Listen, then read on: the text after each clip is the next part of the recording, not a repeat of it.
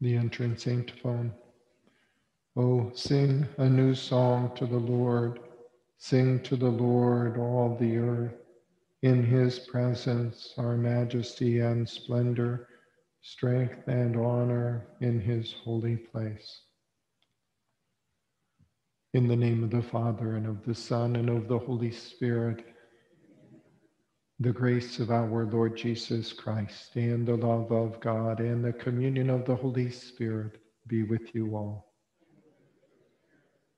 Brethren, let us acknowledge our sins and so prepare ourselves to celebrate the sacred mysteries.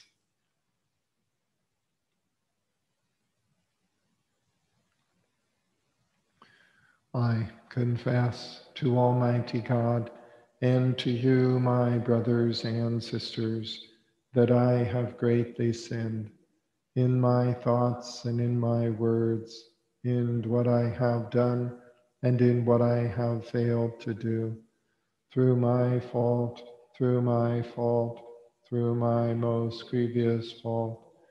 Therefore I ask, Blessed Mary, ever Virgin, all the angels and saints, and you, my brothers and sisters, to pray for me to the Lord our God. May Almighty God have mercy on us, forgive us our sins, and bring us to everlasting life. Lord, have mercy. Christ, have mercy. Lord, have mercy. Let us pray. Almighty, ever-living God, direct our actions according to your good pleasure, that in the name of your beloved Son, we may abound in good works, through our Lord Jesus Christ, your Son, who lives and reigns with you in the unity of the Holy Spirit, one God, forever and ever.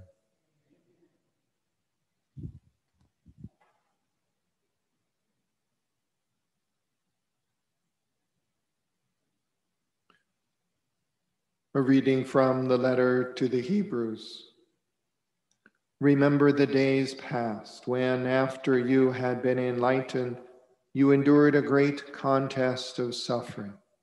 At times you were publicly exposed to abuse and affliction. At other times you associated yourselves with those so treated. You even joined in the sufferings of those in prison and joyfully accepted the confiscation of your property, knowing that you had a better and lasting possession. Therefore, do not throw away your confidence.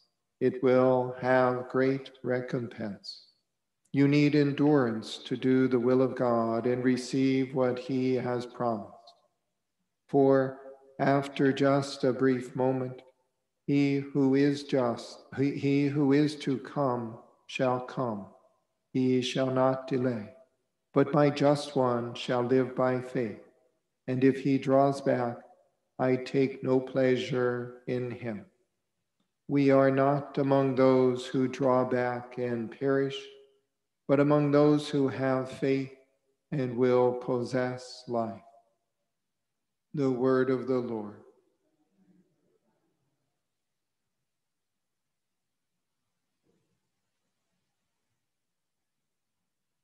The salvation of the just comes from the Lord.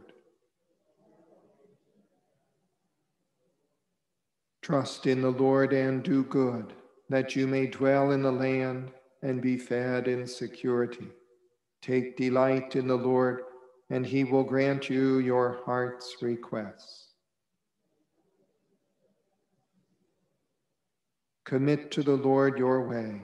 Trust in him, and he will act. He will make justice dawn for you like the light. Bright as the noonday shall be your vindication. By the Lord are the steps of a man made firm, and he approves his way. Though he fall, he does not lie prostrate, for the hand of the Lord sustains him. The salvation of the just is from the Lord. He is their refuge in time of distress, and the Lord helps them and delivers them. He delivers them from the wicked and saves them, because they take refuge in him.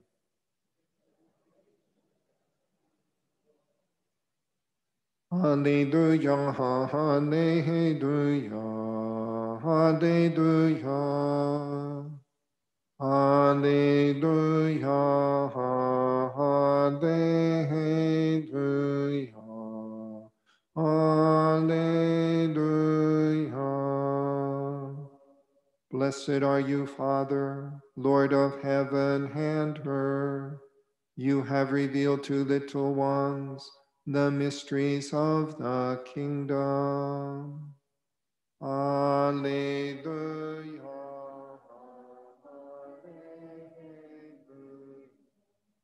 Alleluia. The Lord be with you. A reading from the Holy Gospel according to Mark. Jesus said to the crowds, "This is how it is with the kingdom of God. It is as if a man were to scatter seed on the ground, on the land, and would sleep and rise night and day, and the seed would sprout and grow. He knows not how. Of its own accord, the land yields fruit, first the blade, then the ear, then the full grain in the ear. And when the grain is ripe, he wields the sickle at once, for the harvest has come." He said, "To what shall we compare the kingdom of God? Or what parable can we use for it? It is like a mustard seed that when it is sown in the ground is the smallest of all the seeds on the earth. But once it is sown, it springs up and becomes the largest of plants and puts forth branches, large branches, so that the birds of the sky can dwell in its shade." With many such parables, he spoke the word to them as they were able to understand it. Without parables, he did not speak to them, but to his own disciples, he explained everything in private. The Gospel of the Lord.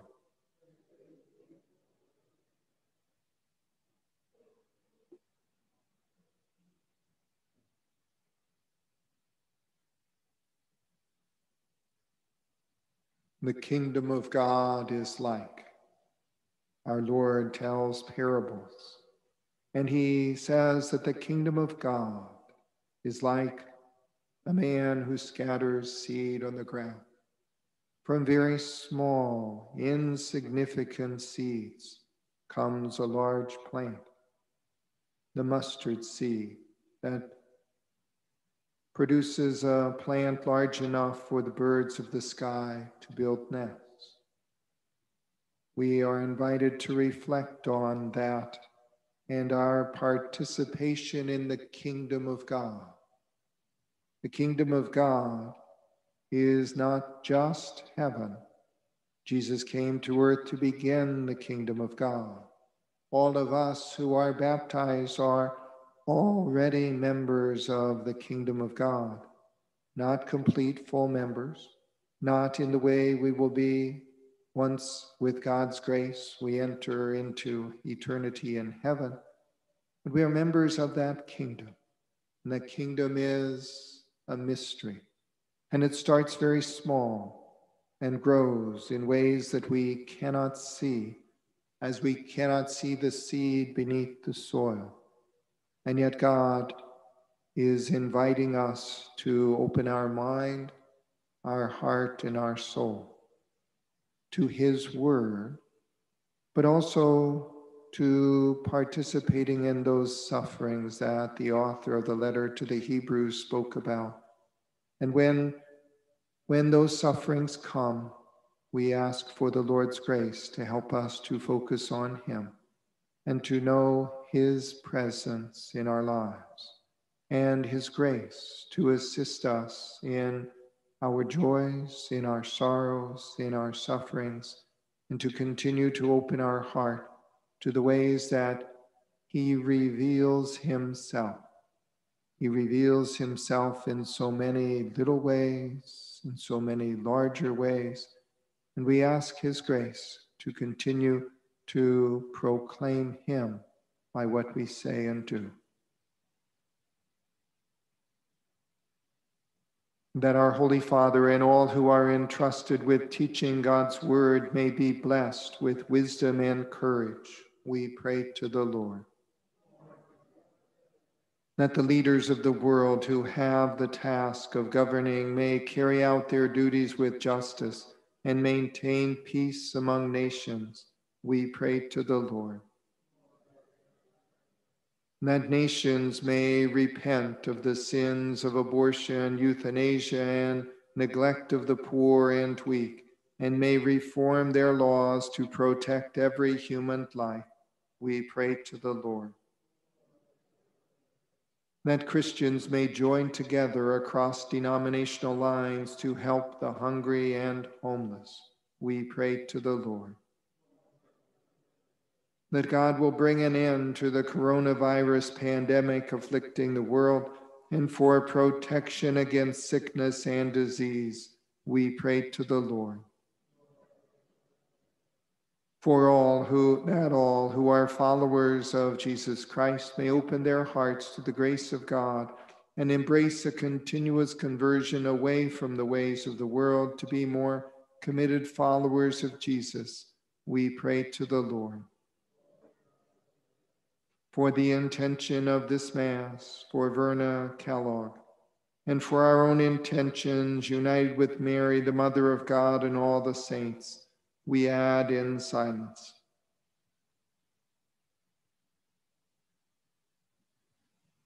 We pray to the Lord. Heavenly Father, hear these prayers. Grant them if it is your will and for our good. We ask them in union with the Holy Spirit through Christ our Lord.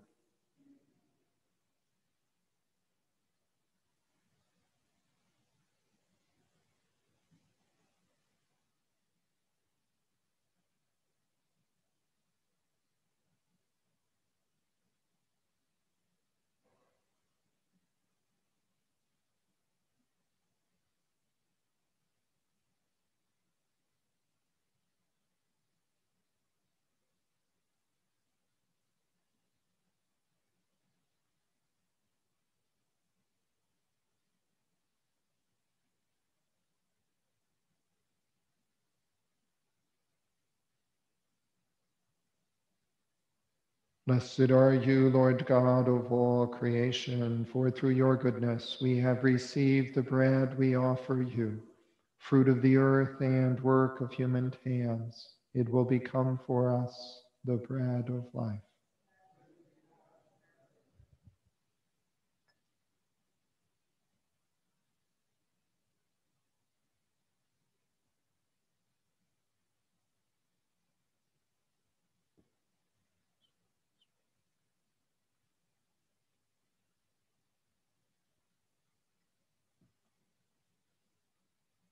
Blessed are you, Lord God of all creation, for through your goodness we have received the wine we offer you, fruit of the vine and work of human hands. It will become our spiritual drink.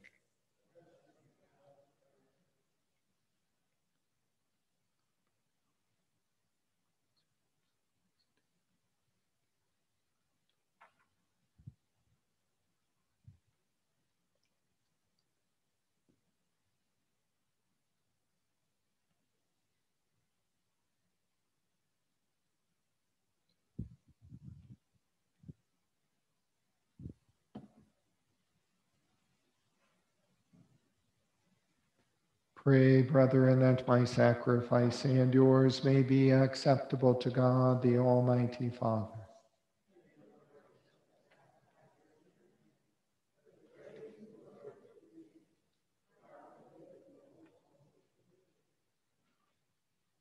Accept our offerings, O Lord, we pray, and in sanctifying them, grant that they may profit us for salvation through Christ our Lord. The Lord be with you. Lift up your hearts. Let us give thanks to the Lord our God. It is truly right and just, our duty and our salvation always and everywhere to give you thanks, Lord, Holy Father, Almighty and eternal God. For just as through your beloved Son you created the human race, so also through him with great goodness you formed it anew. And so it is right that all your creatures serve you, all the redeemed praise you, and all your saints with one heart bless you. Therefore we too extol you with all the angels, as in joyful celebration we acclaim. Holy, holy, holy Lord, God of hosts, heaven and earth are full of your glory. Hosanna in the highest. Blessed is he who comes in the name of the Lord. Hosanna in the highest. You are indeed holy, O Lord, the font of all holiness. Make holy, therefore, these gifts, we pray, by sending down your Spirit upon them like the dewfall, so that they may become for us the body and blood of our Lord Jesus Christ. At the time he was betrayed and entered willingly into his passion, he took bread, and giving thanks, broke it, and gave it to his disciples, saying, "Take this, all of you, and eat of it, for this is my body, which will be given up for you."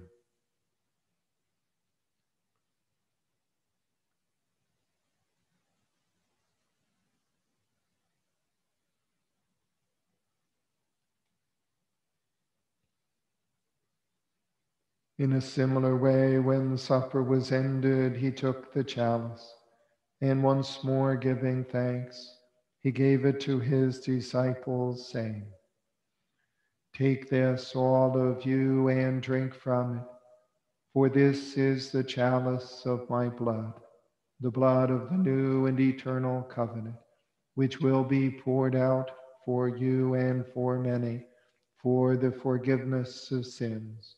Do this in memory of me."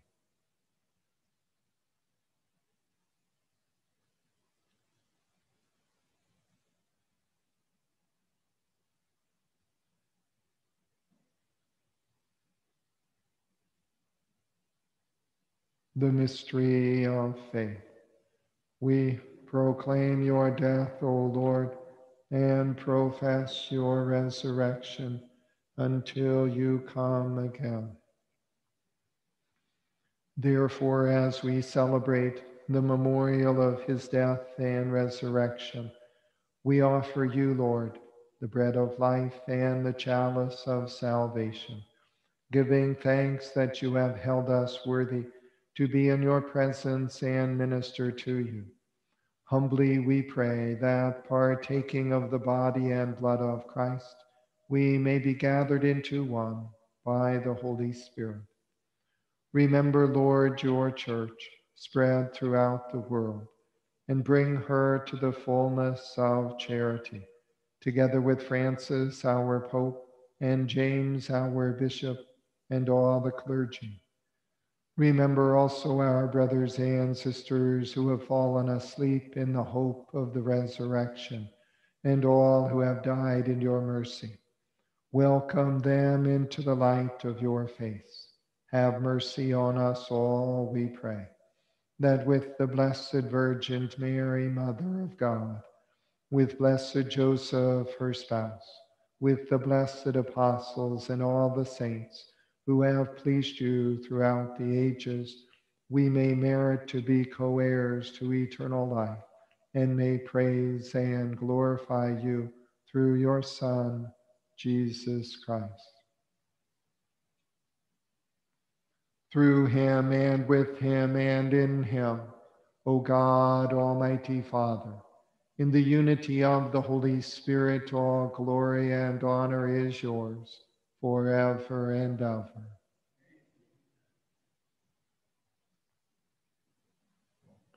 At the Savior's command and formed by divine teaching, we dare to say, Our Father, who art in heaven, hallowed be thy name.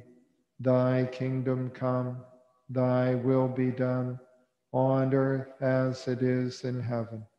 Give us this day our daily bread, and forgive us our trespasses, as we forgive those who trespass against us.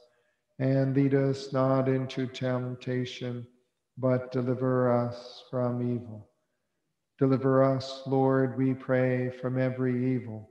Graciously grant peace in our days, that by the help of your mercy we may be always free from sin and safe from all distress, as we await the blessed hope and the coming of our Savior, Jesus Christ.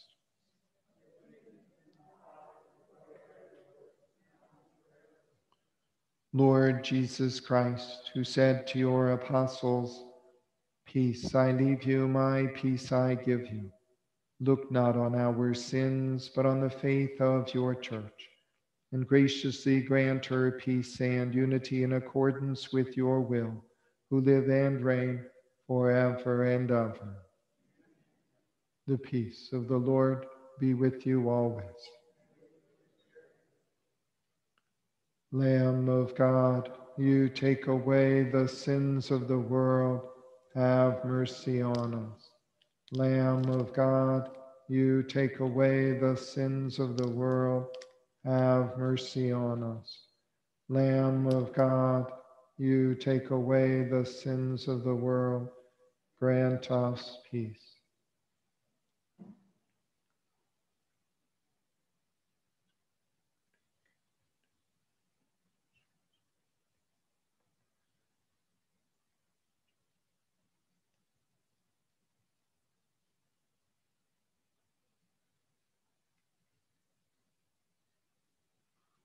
Behold the Lamb of God. Behold him who takes away the sins of the world. Blessed are those called to the supper of the Lamb. Lord, I am not worthy that you should enter under my roof, but only say the word, and my soul shall be healed.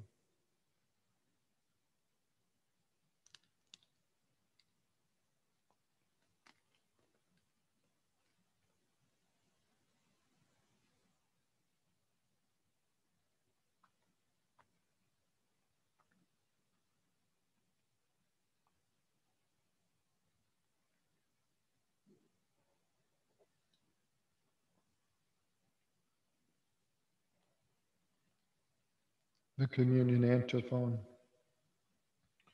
Look toward the Lord and be radiant.